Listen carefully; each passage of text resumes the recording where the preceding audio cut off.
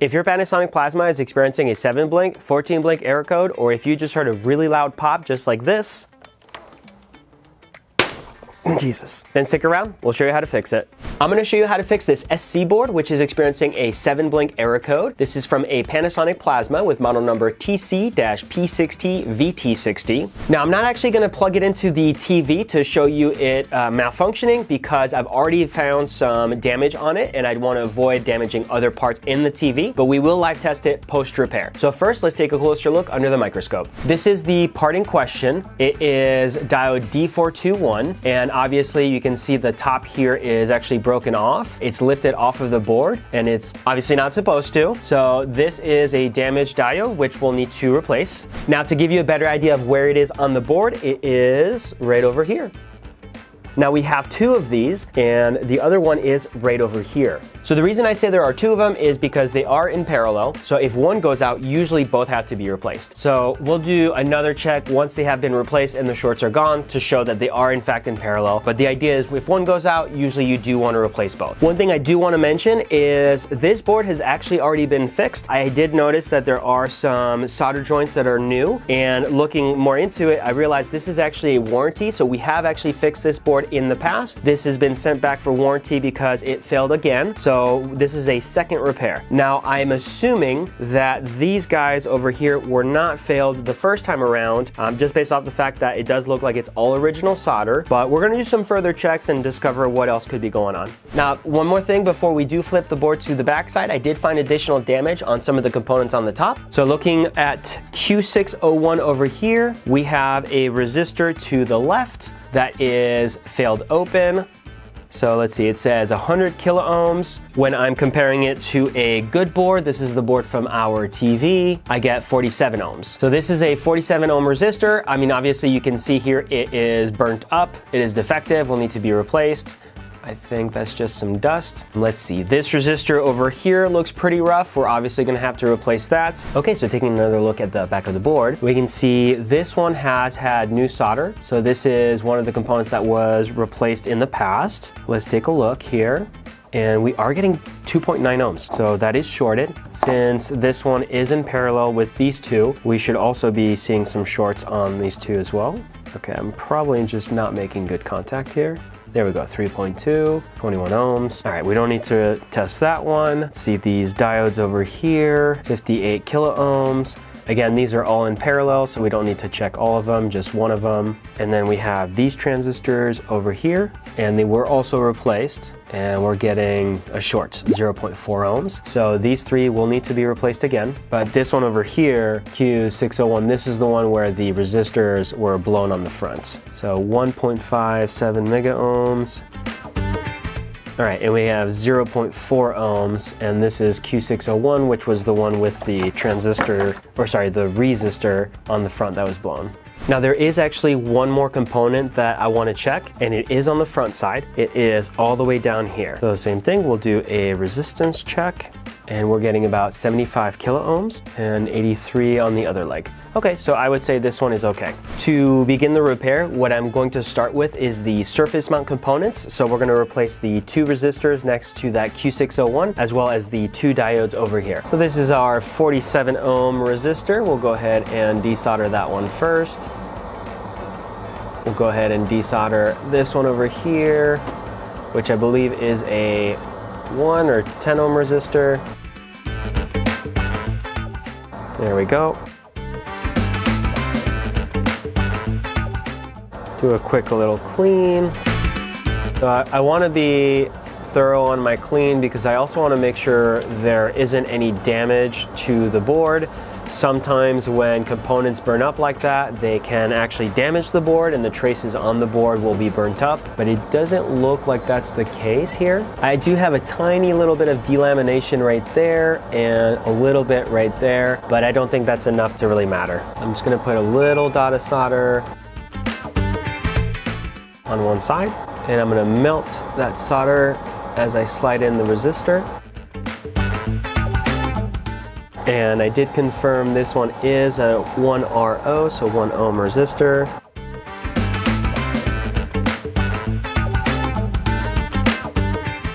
Perfect. Now let's go to our diodes.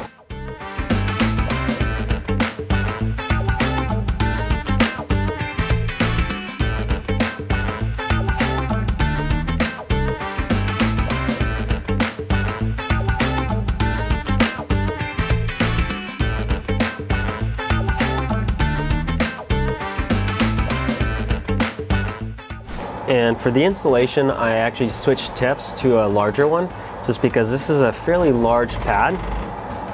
And I'm just preheating it a little bit, and then we're gonna slide in our diode.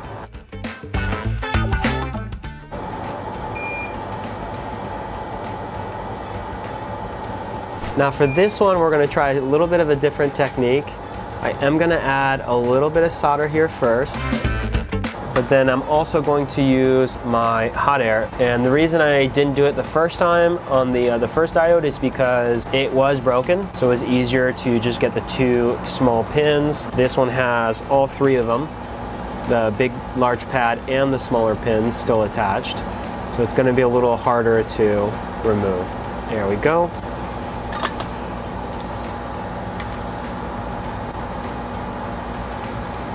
And then for our replacement, I'm just gonna put it on there. We'll start heating everything up. The board is still a little bit hot, so hopefully it won't take very long to melt. Yeah, we're already getting there. All right, and it's not perfect, but that's okay. As long as the solder is properly connected to the pad, we'll just add a little bit extra so we get good flow there, and that looks perfect. All right, let's go ahead and tackle Q601 next. So we're gonna remove it. Technically, I can just use my drill on this one. And I'm gonna use my desolder pump. Try and desolder the legs best I can. Now, some of these legs are easier to desolder than others. Some like this one, I fear I'm not gonna get. Oh, decent job. The reason I say that is because some of them are on very large pads and it's very hard to desolder them. And let's finish it off with the desolder braid here. Okay, now we should be able to wiggle it out. There we go. And let's see, what does it say? R5005. All right, this is our replacement transistor. So this is an N channel, and it is a little different, but they are both rated at 500 volts, 5 amps, N channel MOSFETs. And I'm going to clean off with a Q-tip and isopropyl alcohol some of the original thermal paste. Okay, and that's too much, of course, but better too much than not enough. Go ahead and feed the replacement transistor in.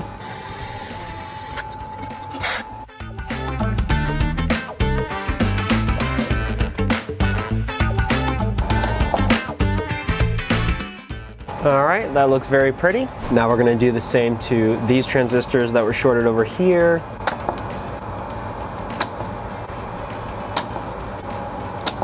So this one is a diode, D401. We are looking for the transistors which start with the letter Q. So we're supposed to skip that one and go to these two instead. That one was very clean. Nice. Oh, actually, so I'm realizing why these are much easier and coming out very clean is because we had already soldered them in the past. Usually original solder is a little bit more difficult to work with. The three transistors we were desoldering are this one, and this one over here. They are labeled, let's see, RJP30Y2A. Now these are in a very tight spot with all these heat sinks, so we have to use one of these guys, which is kind of a pain. All right, so we're gonna just do this off screen because obviously I cannot do this on screen while showing you. And this is also gonna take forever. Put our new transistors in. Yeah, we're gonna do this part off screen as well because it's gonna take me a while to get it. All right, our transistors are in. You can go ahead and solder down the pins.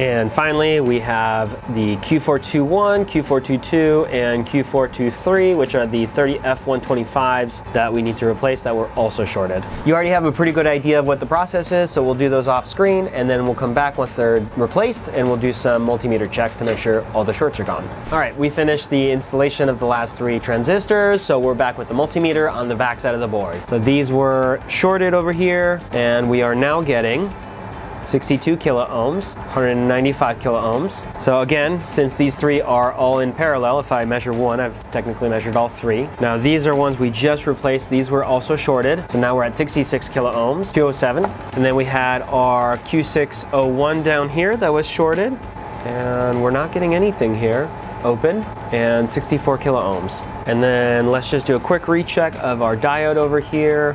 And that one is 63 kilo ohms. All right, so even though all of our shorts are gone, I want to do one more thing, and it's these 3 transistors on the back. They have not yet been replaced, and we were getting about 55 kilo ohms on them. Now, in my how to fix guide that I have in my notes, it does tell me that I should replace these, especially if these guys go out, or these 2 diodes. They have some traces that are in parallel with one another. They're not actually fully in parallel, but some of the traces are shared, and those readings are a little bit lower than what I'm expecting. So just to be safe, we're going to go ahead and replace those 3, and then we'll do our live testing. So I was actually doing some final checks, and I did find one more shorted component, which is this diode over here, and it's labeled D618, and we are getting a dead short, 0.3 ohms. So we are going to have to replace it. And I believe after that we're all done. I did check the rest of the board. I did not find anything else wrong with the board, so this should be it.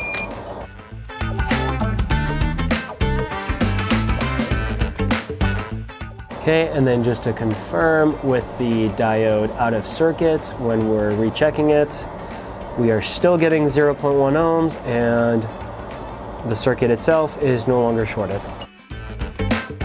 And I do have a donor diode. All right, and we're gonna do just one final check.